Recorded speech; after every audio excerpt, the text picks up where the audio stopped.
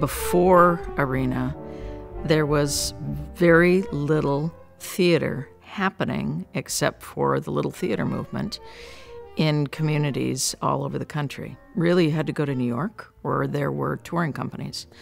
And Zelda Fitzchandler and two other women in Texas really started the resident theater movement. It now has, in the not-for-profit resident theater movement, I believe around 1,900 theaters operating all over the United States. So one of the reasons why I've always loved Arena Stage is because I think of Arena as the mothership and one of the first creators of this movement. I think it's why theater companies outside of New York are the ones most likely to be producing and creating Pulitzer Prize-winning plays. Arena has a series of firsts that probably is unmatched in the country. It was the first theater to take a play behind the Iron Curtain. It was the first theater to have Monday night readings, so we can bless or curse the theater for that phenomena. It was the first theater to have an endowment, the first theater to be racially integrated here in Washington, D.C. It was the first theater to have a production go to Broadway, and that was A Great White Hope with Jane Alexander. And it was the first theater to receive the Regional Tony Award. When I was a student here in Washington, D.C., in the early 70s, I had a mini season ticket to come to Arena Stage. So I studied everything that Zelda Fitzchandler did here. I started a theater in Alaska called Perseverance Theater, which I began in 1979, and I came here to be artistic director of Arena Stage in 1998. I was surprised at what had happened to the theater structure since I had been a student in the 70s. I found the physical plant neglected, falling apart in places, and it was really clear that Arena needed to do something bold.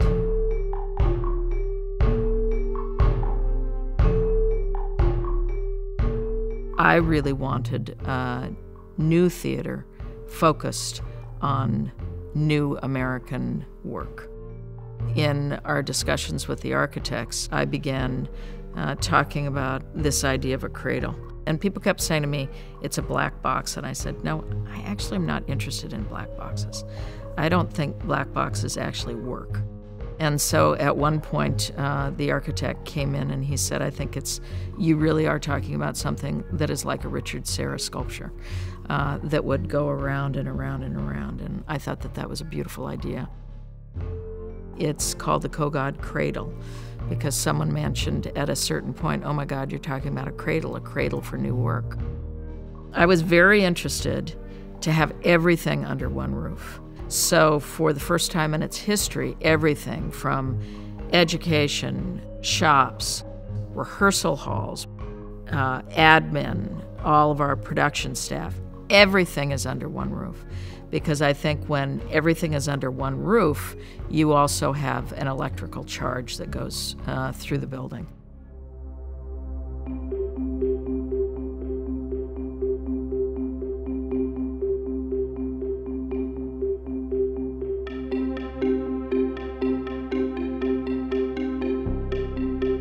I got started with Arena many years ago assisting Molly Smith on a production of The Music Man, and many years later joined the team as the Director of Artistic Programming.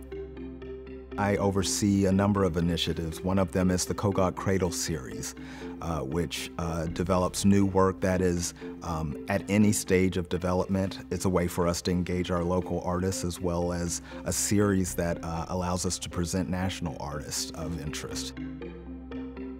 This year we're opening with Shoplifters, which is a world premiere by Maurice Panich, one of Canada's best writers. And it's really exciting because it's a new comedy. And how often do you hear that? Very hard to write comedies. And this is a comedy about our time, about a shoplifter who actually has a political agenda. Can't help it. Yeah, I know. And I understand. It's hard to accept that there is wrong in the world, but we are not just talking about some ladies with stakes up their dresses. Who are the real thieves? Ask yourself. We don't have to do this job, you know. Let people steal. Personally, I hate this fucking job. Shoplifters is a story about a woman who challenges a system. She's someone who, in the course of the play, you discover has complex reasons for her interest in why she shoplifts. It's an incisive look at a dynamic that happens in capitalistic cultures and in particular American culture. You said we wouldn't get caught. Getting caught's part of the deal. You ever play poker with those Greek guys at Stamos? You better play it like it doesn't matter. You never said it was part of the deal. Well, I'm saying it now. You and your limping. It's my condition. Yeah, your condition brings on my condition, so don't talk to me about your condition. Should have gone to work this morning. Let me tell you something, Phyllis. You wouldn't be thinking that if we were sitting down to dinner right now eating those steaks. I don't need a steak. You don't need a steak. Just look at these fucking things. My God! That's gotta be 2 inches thick. Can't you just hear them sizzling away? Line. You're not a thief? You are not a thief. Stop acting like one. I feel like one. That's their intention. What is? To put us in their little morality play. As if we had any choice in the matter. Don't we? Can you afford these?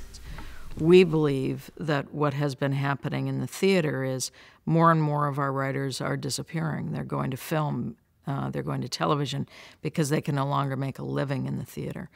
And without our writers writing, they really are the initial life force within any theater piece. Did you read it, Rob? No, I wanted to read Return of Tarzan. Return of Tarzan is a kid's book. So is Twilight. Listed in the fantasy section. Just like Twilight, Anna. But, sweetie, it's a sequel. Everyone knows sequels are subpar. Maybe I just want to find out what happened to poor frickin' Tarzan after he married Jane. I think with the advent of our falling in love with small screens and big screens, the need for human connection is even greater.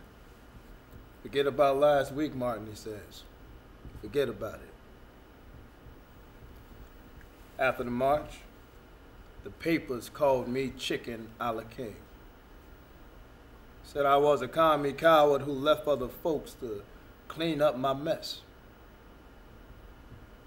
Martin Luther King. Like time's been a little rough on you. Who are you telling?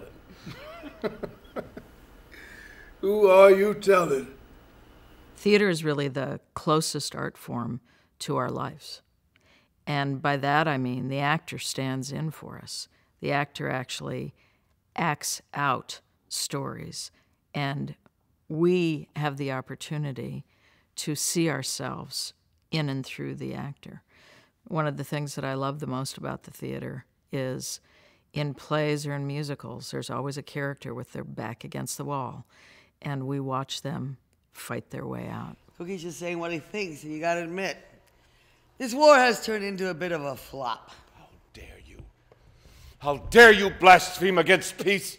Courage, you are a hyena of the battlefield. I'm a what? Insult this woman, you answer to me. No, it's not you I'm speaking to. It's quite clear what you're doing here. But when I see you take hold of this piece, like some snotty old handkerchief, I'm sorry, something in me, call it my humanity. Yes, my humanity rebels. You thrive on war. You actually prefer it because money is the only thing you love.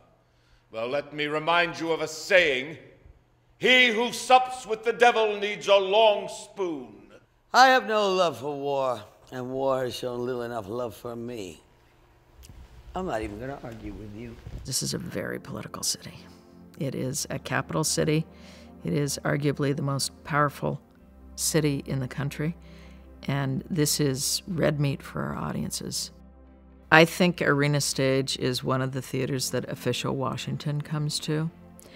And I know that conversations that happen on stage continue to happen off stage as well. So when we can, as a theater company, be part of opening up ideas and presenting questions, that I think is one of our most important functions. Comrade Arafat, are you here? Assad, Lion of Syria, the King of Jordan, that mad boy of Libya. Where?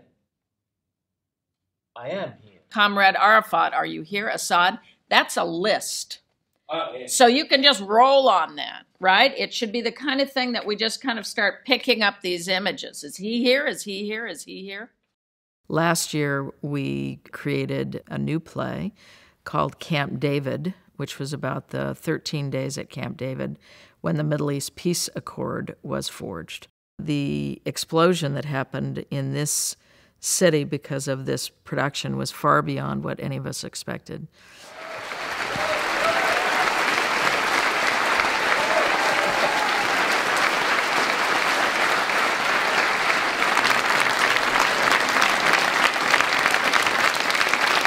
President Carter was here, Mrs. Carter, Anwar Sadat's widow, Secretary of State Kerry invited the whole cast over to the State Department to talk about out-of-the-box ideas in terms of peace in the Middle East.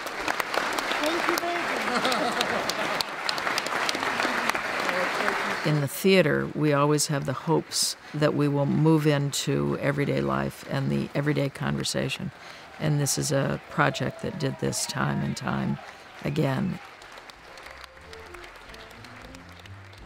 Theater gets created between the actor and the audience. There's a space in between us where the play gets created every night. And it has to do with the ideas, the thoughts, the memories that come from the audience to the actor and vice versa. I think it's actually almost chemical. It's why in the theater every single night is different.